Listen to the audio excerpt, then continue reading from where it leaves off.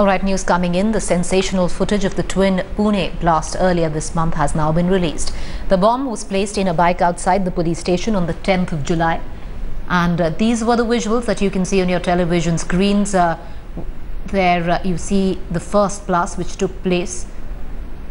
And these CCTV images have in fact been released by the Pune police, recorded on the 10th 7th of 2014.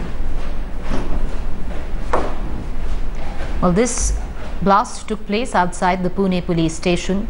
My colleague Gaurav Sawant is standing by. He's going to be talking us through the visuals and the CCTV images, spine-chilling CCTV images which have been released as of now. You can see how the bomb went off. People completely unawares. I'd like to go across to Gaurav Sawant, who's going to talk us through these visuals that have been released.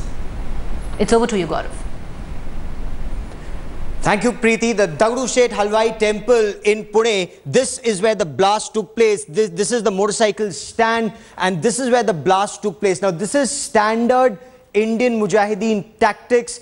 This was a blast that had shaken the police. Now, a police vehicle, a motorcycle was stolen. There were two men who were seen on CCTV images who had brought that bike. So were they the handlers, were they the planters, or were they only the people who had stolen the motorcycle and passed it on? What makes this extremely sinister is the fact that this was right next to a temple, right next to a police station. What security forces are telling us that the Indian Mujahideen had talked about targeting a temple. They had talked about targeting a police station. That was something that was very clear. Qatil Siddiqui, who had been arrested, had talked about targeting a temple. They also said that phone conversations, police sources telling headlines today, phone conversations had been intercepted that seemed to indicate that the Lashkar-e-Taiba had directed the local module of the Indian Mujahideen to target the police, to target a police station. Now, some people have been identified. Police sources say arrests are likely soon.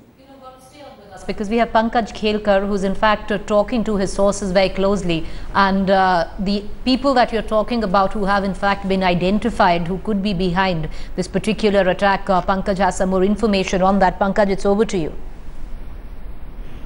In Pune, the ATS, the Maharashtra ATS are investigating this thing. Apart from Maharashtra ATS, other national agencies are also investigating. But the latest information as per the sources from the ATS is that the two handlers who were seeing the CCTV footage had come from Satara and they had taken the Srinagar route to come towards Pune.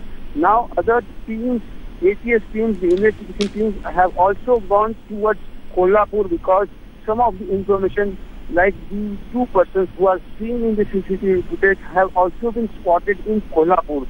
So the police are, the investigation teams are trying to verify and trying to find the sources and meet if the two persons who were spotted in Kolhapur as well might have some more like revelations from where they can find like exactly who these two are and whether they can like reach, can get more clues for the arrest. All right, Pankaj Khelkar and Gaurav Sawant, gentlemen, thank you for joining us and giving us the very latest on these spine-chilling images that have been released by the Maharashtra ATS.